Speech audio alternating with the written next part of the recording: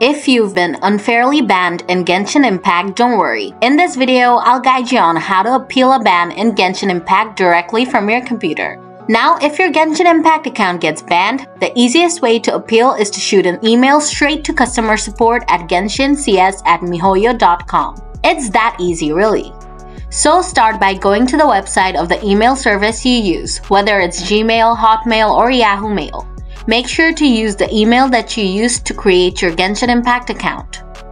Then start sending an email to genshincs@mihoyo.com. In the subject box, type in appeal ban or something similar. Now just write why you think you should get unbanned, and if you made a mistake, sincerely apologize for it. Then send it. After that, Genshin Impact customer service will check your case and let you know what you can do to get unbanned. And that's about it. That's how you can get unbanned in Genshin Impact. If the video helped you get unbanned, smash that like button. And if you want to see more Genshin Impact tips and tricks, feel free to subscribe to the channel. As always, thanks for watching.